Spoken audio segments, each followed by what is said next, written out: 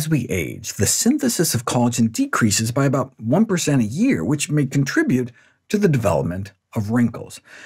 Though we don't have evidence that collagen is superior than any other proteins for aging skin, those who do want to try it are advised to contact the manufacturers to clarify its source. Most collagen supplements don't disclose this information, and for good reason. Terrestrial sources can include a witch's brew of kangaroo and rat tails, duck feet, horse tendons, alligator bones, and frog skin. Aquatic sources are mainly from fish skins, bones, heads, scales, fins, and entrails. Recommended questions for manufacturers include what measures were used to protect against contamination or adulteration. If sourced from fish, were low-mercury fish used? If sourced from cows, what steps were taken to ensure that no brain or nervous system matter was included in order to prevent prion disease?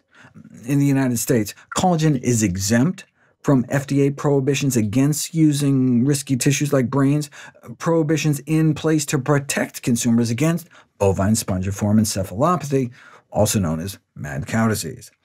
So for food safety, religious, ethical, or allergy-related reasons, there have been calls for non-animal alternatives. For example, 2 to 4% of the population is allergic to bovine collagen. To solve the mad cow conundrum, there have been calls to genetically engineer cattle without prions to offer a safe source of collagen-based materials. But why not just get plants to make it? A technique has been perfected to produce collagen from plants, but it is yet to reach commercial viability. It's hard to beat the cost of feet. What about all the vegan collagen products on the market? If you look closely, you'll see the small print.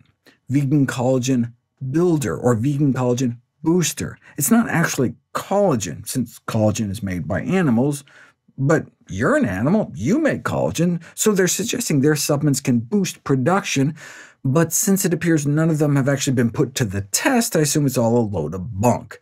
But there are some foods and nutrients that have been investigated. Researchers burned the butts of 20 women with a UV lamp before and after half of them ate 3 tablespoons of tomato paste each day for 3 months. And there was a significant reduction in MMP1 levels in the derrieres of those who had been randomized to the tomatoes. That's a major collagen-eating enzyme that plays a role in skin aging caused by the sun. But biopsies also show that the amount of beta-carotene found in about 1 1/3 cup of sweet potato can boost collagen production as much as 4-fold within 3 months. To test the effects of greens, Korean researchers randomized older women to the amount of chlorophyll found in a few tablespoons of cooked spinach a day.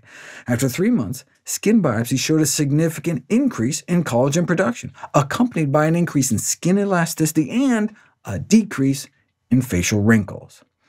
Unfortunately, this was just a before and after comparison to baseline study with no control group, but there have been placebo-controlled randomized trials, and of kale, no less. Compared to placebo, there was a significant improvement in a non-invasive measure of skin collagen status after 10 months of being randomized to an extract of curly kale. The researchers concluded that a healthy lifestyle, including a diet rich in carotenoids, is the best prevention strategy against premature skin aging. That led to dermatology journal commentaries with titles like "Eat plenty of green leafy vegetables for protection from the pro-aging rays of the sun." But might it actually be more than that? Sulforaphane, the cruciferous compound in kale and broccoli, may be able to mobilize cellular defenses that protect skin against damage by UV radiation, as well as mitigate the premature skin aging induced by air pollution particulate matter, though this was on skin cells in a petri dish. Soybean compounds can increase collagen deposition and prevent wrinkles in mice, but what about in people? Given improvements of skin aging seen with menopausal hormone therapy, but concerned about the side effects, researchers in Brazil tried giving phytohormones, plant hormones in the form of soy phytoestrogens. 29 postmenopausal women were given the amount in 4 servings a day of soy foods for 6 months.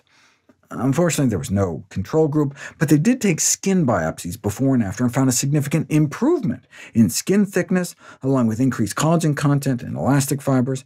The biopsies of 25 of the 29 women showed an increase in collagen.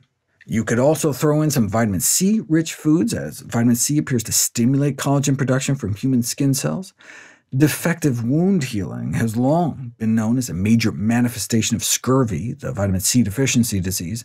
In fact, a remarkable series of grisly experiments performed on British conscientious objectors during World War II involved being subjected to cuts and stab wounds after being randomized to different levels of vitamin C. And the researchers found that the average daily vitamin C intake to prevent weak scar formation was about 95 milligrams, which is actually higher than the current recommendations, but nothing you can't get from half a bell pepper. Vitamin B12 also appears to be necessary for maximum collagen synthesis, which may explain why collagen synthesis rates appear to be about 10% lower in vegetarians, because the prevalence of B12 deficiency among those eating plant-based diets is so high. That's one of the reasons why it's critically important that everyone consuming a plant-based diet ensures a regular, reliable source of vitamin B12.